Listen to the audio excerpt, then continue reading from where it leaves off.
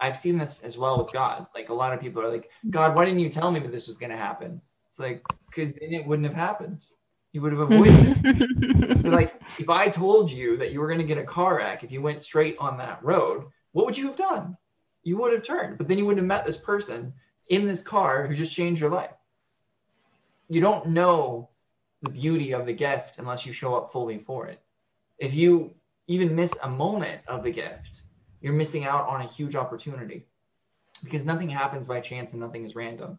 Everything is part of a very elaborate plan that takes you home on a level that you can't imagine, that you built for yourself. That's the part that's so cool about it. And the more authentic that you are, the more that you actually get to learn about it in this world while you're still alive, instead of transitioning and looking back at it. So it's such a gift to be able to see from the eyes of eternity. And every day that you're more authentic, you get more of that. In the organization, we call it dimensionality, the ability to see the intricacies that bring everything together. Because this whole game is designed to bring us together.